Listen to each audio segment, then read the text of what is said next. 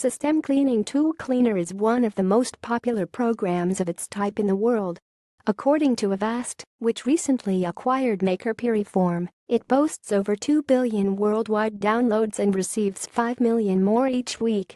But it's just been reported that up to 2.27 million users were put at risk from a backdoor found in a recent version of the program.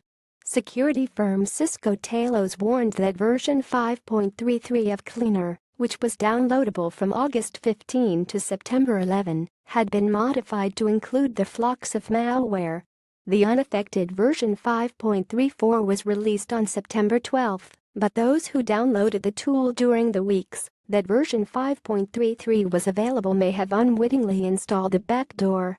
Floxof can gather information about an infected system and send the data back to a hacker's server. It can also allow other forms of malware, such as ransomware and keyloggers, to make their way onto a victim's computer.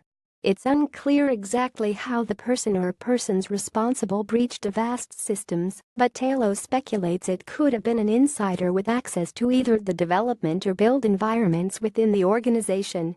Paul Young, Piriform's vice president of products, has tried to play down the attack. In a blog post today, he wrote the threat has now been resolved in the sense that the rogue server is down. Other potential servers are out of the control of the attacker. Users of Cleaner Cloud version 1.07.3191 have received an automatic update.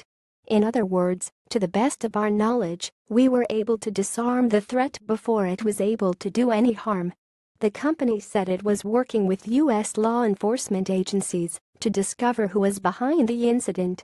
We apologize and are taking extra measures to ensure this does not happen again, it added. If you haven't already done so, you might want to download the latest 5.34 version of Cleaner here. There's also a portable version of the app that doesn't have an installer.